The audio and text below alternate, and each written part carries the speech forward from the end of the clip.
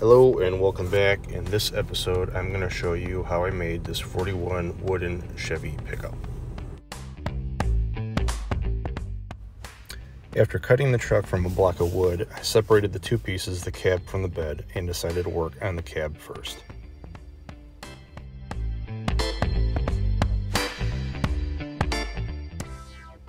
One of the things I knew I had to recreate on the original was this bump out area that wrapped completely around the cab. First thing I did was to cut a groove all the way around equally so I could put in another piece to fill it all in.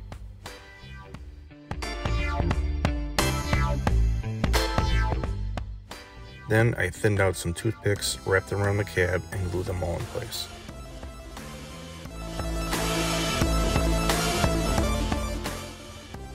Then I used some hobby wire for the crease in the hood, the middle of the windshield, and the drip trammel that went around each window on both sides.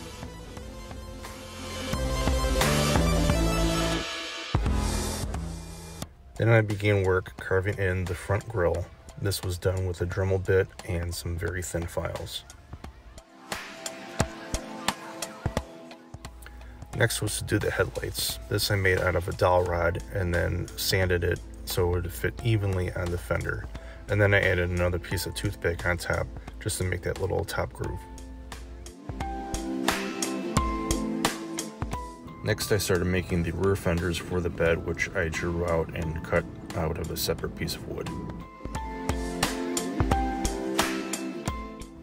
The front, both sides, tailgate, floor, and the little lights were all made separate and glued all together to make the bed of the truck. One of the things I had to do was make the running boards, and all I do for those is take a paint mixing stick, cut it out to size, and then glue on. To finish the front windshield, I took two toothpicks, thinned them down, and then glued them in place to complete the frame.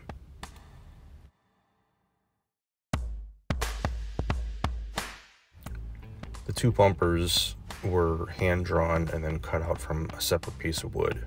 The two fog lights for the front bumper were made out of a dowel rod and attached the front bumper with some hobby wire.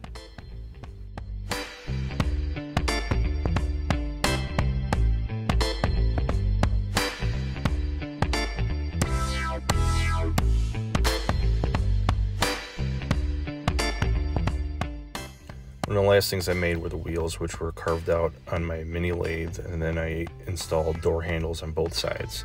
Just before painting, I go over the whole truck with some 220 sandpaper and try to make it as smooth as I can before priming.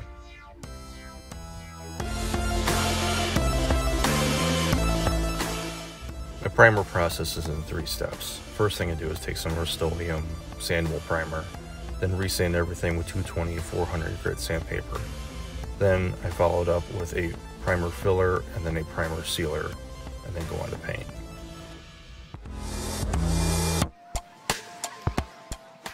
Instead of rust showing through, this truck had primer showing through, so I didn't really use much of a base coat. All I did was kind of make a couple of patterns, maybe some darker color gray, because that's what I wanted to show through.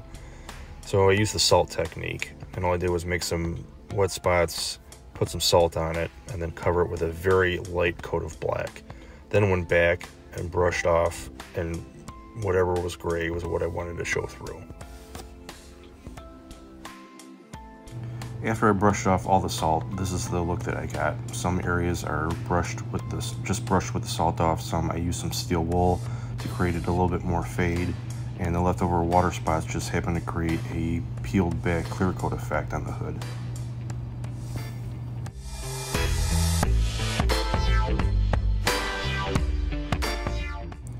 Once all the fading was all done, I just continued on with the rest of the details, painting the little chrome pieces on the hood, door handles, gas caps, even doing the little farm truck signage on both doors. Once all the details were all done and finished, the last thing I did was apply a few coats of matte clear coat.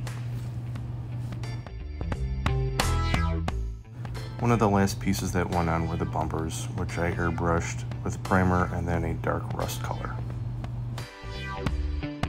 Another few details that I did was the wooden bed liner, which is a separate piece of wood that I cut to size and stained with a natural stain color. The chains on the tailgate were pieces of a necklace that I bought at a hobby store, and then airbrushed silver. And this was the final product, a wooden truck made from pieces of a 3/4 inch pine board, glued to a block, and then cut to shape.